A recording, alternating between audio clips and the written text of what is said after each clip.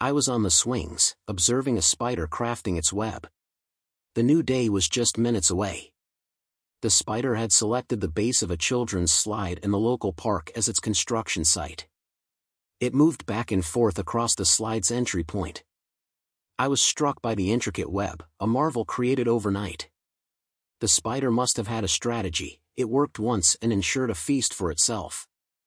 Sure, there might be flaws in its plan, but no risk, no reward, right? I'm rooting for it. My own plan might be just as far-fetched, but I have one too. Only the spiders and crickets heard my words. Today was Monday, the start of my plan. If all goes well, by tonight we'll witness the final domino fall. I'm Blake Fall.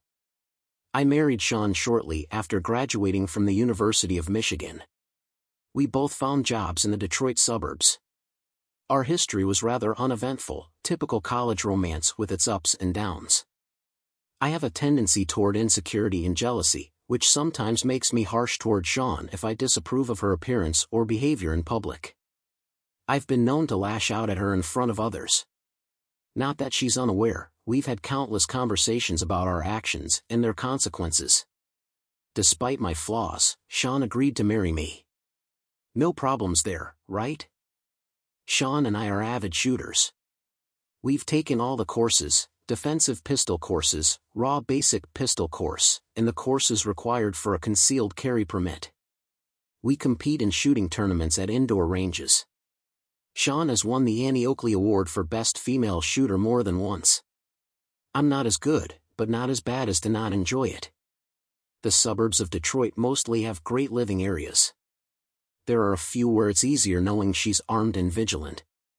We still attend a lot of games, football, basketball, and baseball. In high school, I played all three sports, but in college, I focused on academics. I wasn't talented enough to compete at the university level. Last Thursday, it was going to take forever to get home. I perked up as Greg, my colleague, slammed his fist on the table. "How do you know, Greg?" I asked. "I'm looking at the traffic camera at the intersection of Highway 7 and 82. There's a pickup on its side and, on top of it, a car. There's no way they'll clear that tonight. It's a sight." I walked over to Greg's office and looked at the screen. My stomach twisted. Beside the paramedics, her head wrapped in gauze, was Sean. At least I think it's her.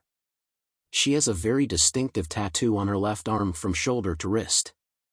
The people on the camera were too small to confirm my suspicions. Apparently, her flight to Chicago yesterday left without her. The overturned truck seemed familiar to me. "Can you get shots of this accident?" "What are you looking for?"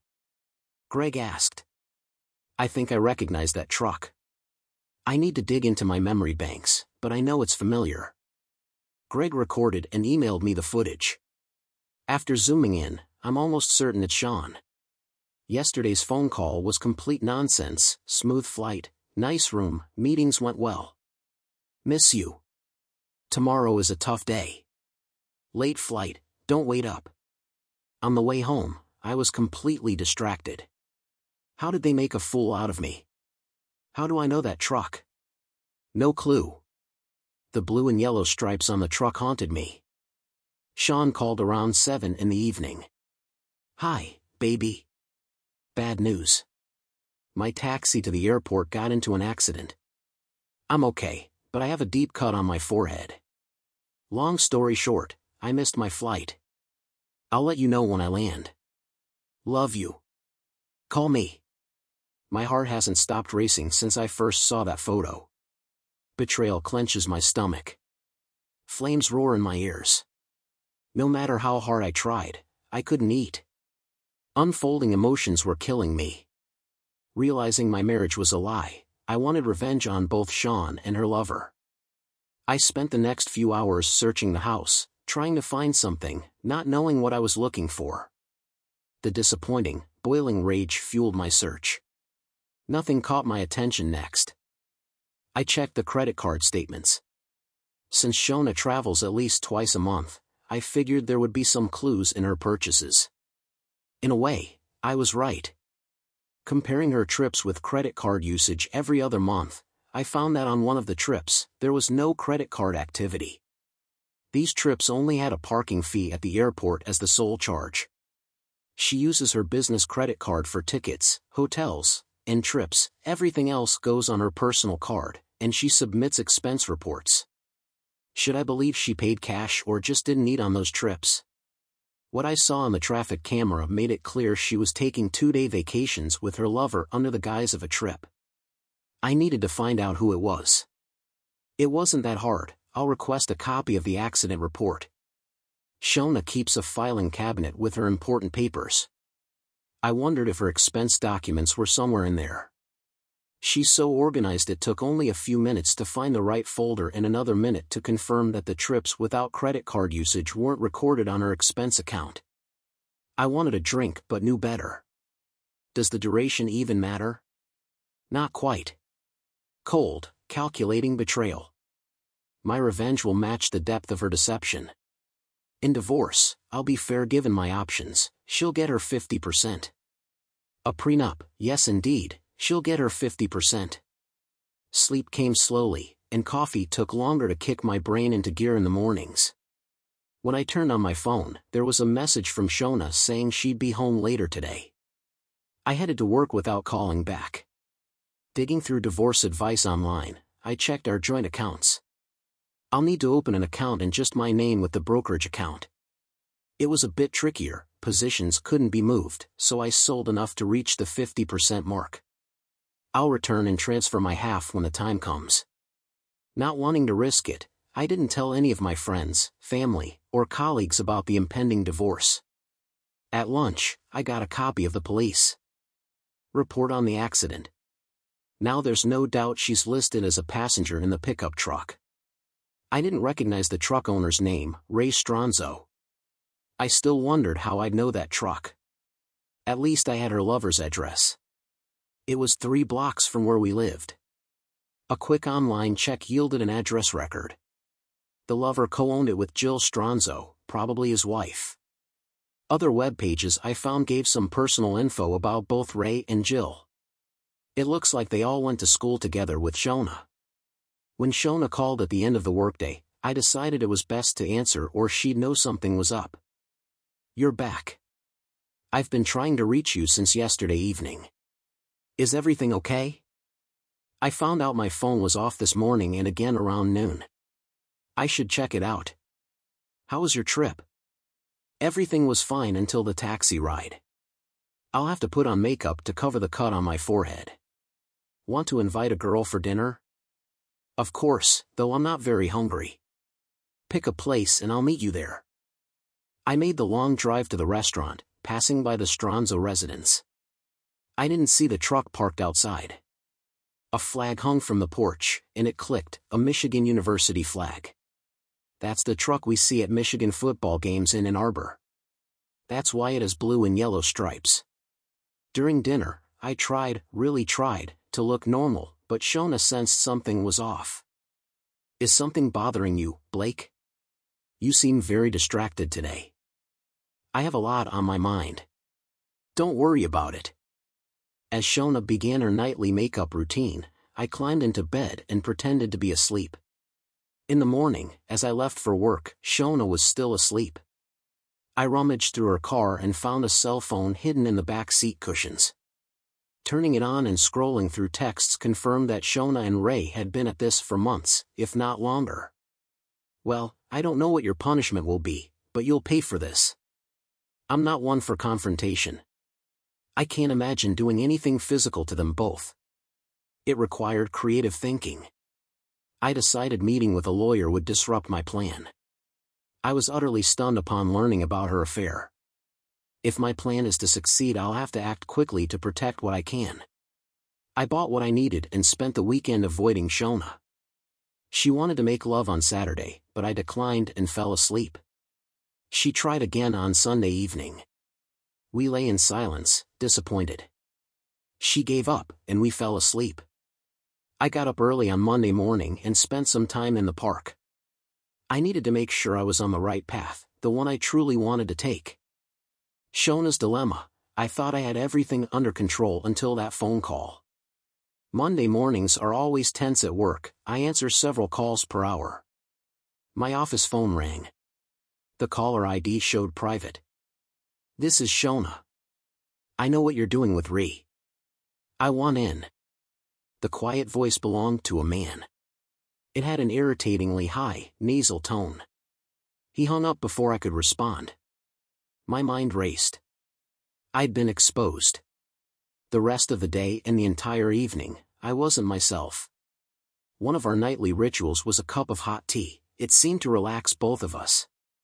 Blake always drinks it before bed. Blake seemed concerned. Are you sure everything's okay with you? You're acting like something's bothering you. I'm fine, just something at work is bothering me. I need to think about other things. Do you know anything that could occupy a girl for a while? I wanted to say we made love, but it didn't feel like love. I concluded that they weren't going to talk to me. I'd wait and see what happens. Nightmares haunted me about Blake finding out. Reflections convinced me not to see Ray anymore. This is Shona, the same voice as before. Ready to come and please me? No, I hung up. Less than a minute later.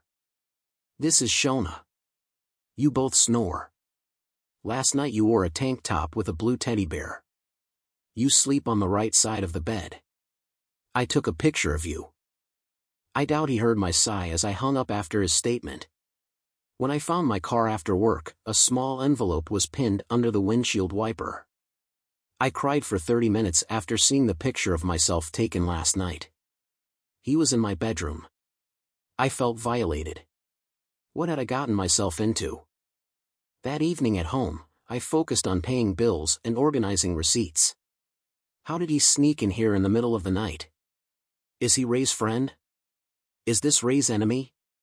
That voice is unfamiliar to me. I would remember that annoying sound. Blake, do you think we can lock the outside doors? I think so. What made you bring that up? I just heard about recent break-ins. I don't want anyone getting into our home while we're here. I'll add it to the to-do list. I didn't sleep well. Every little creak the house made frightened me. In the morning, I struggled to pull myself together. My nightmare continued. This is Shona. Nice pajamas last night. Ready to be my woman? Who are you? What do you want? You know what I want. Yours or mine. Come to my place. I'll destroy you. There was no response. I asked for and got a 2-hour lunch break. I was in complete disarray. Who can I turn to? I kept my affair with Ray a secret from everyone. That's wrong, isn't it? Except from everyone, at least one stalker. Blake and I made love again. Now I wonder if he knows anything. I was so consumed by Ray that I probably missed out on my own personal life at home. Lack of sleep is starting to catch up with me. Blake, I think I'm getting sick. I'll sleep in the guest bedroom so you won't catch anything. No, no, no. I like the firmness of the guest bedroom's bed. I'll sleep there.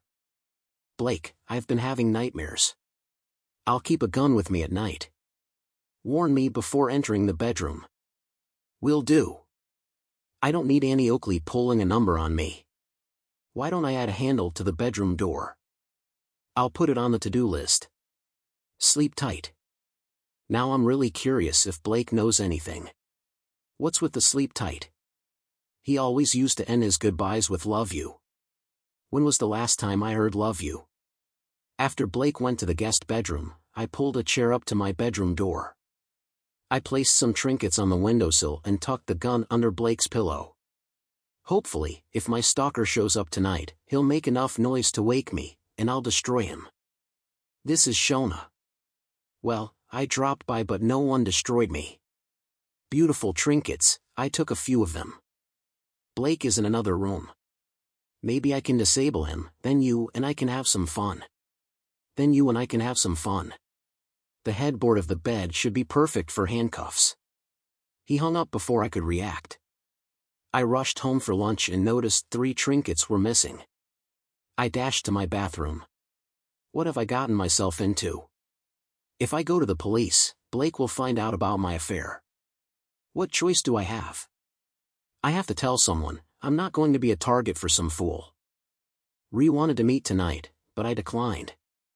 I have a disposable phone that I keep in the car, and I use it to communicate with Ree. I told him we need to cool off for now. His texts indicated he wasn't happy with this decision. I don't know if this guy found me following Ree. I'm so scared and confused.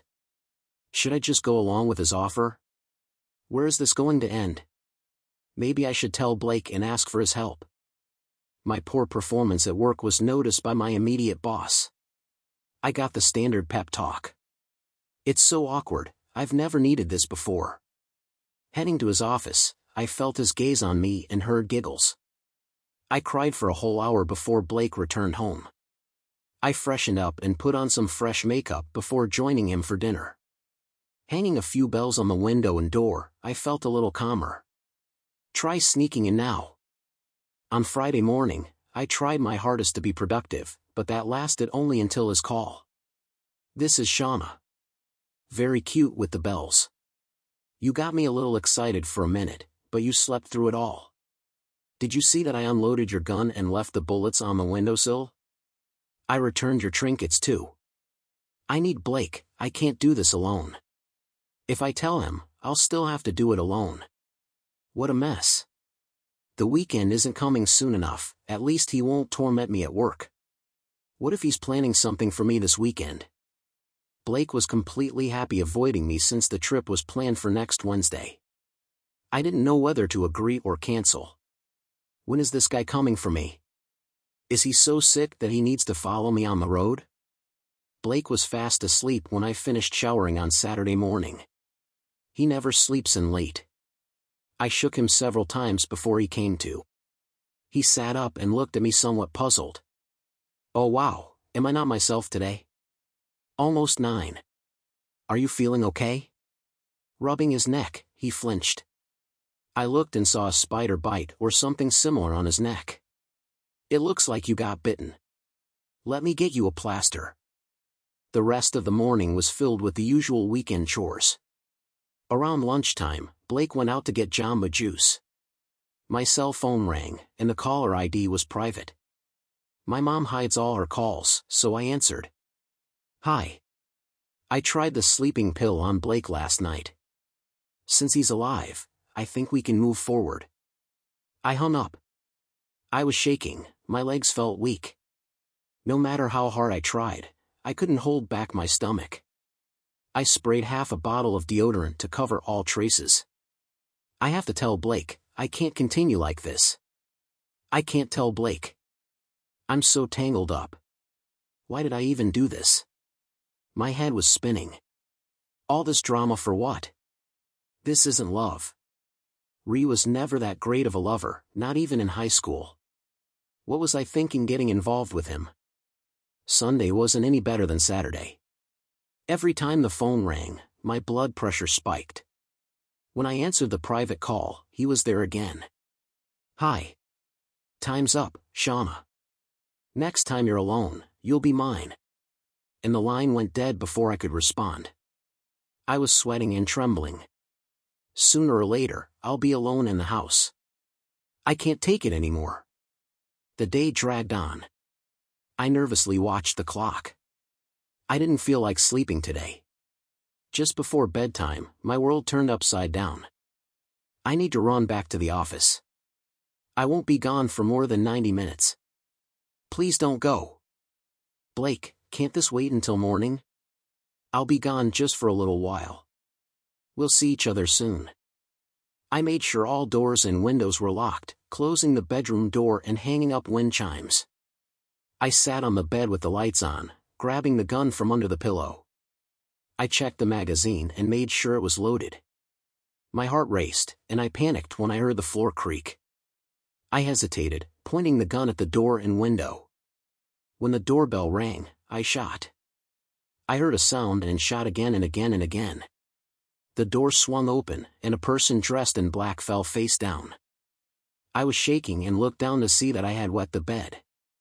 I was shaking so much that I could barely use my phone. What happened? I had just killed someone in my house. I have a gun, I'm scared to go near him. Try to stay calm, ma'am. Can you give me your address? 5 minutes later, although it felt like hours had passed, the first patrol car arrived. A minute later, the ambulance and several paramedics arrived. Within half an hour, the place was swarming with police. I wanted Blake, I needed Blake. Where was Blake? In our state, there's the do-it-yourself law. For uninvited guests in your home, dispose of them as you see fit. If an uninvited guest dies, the case is closed.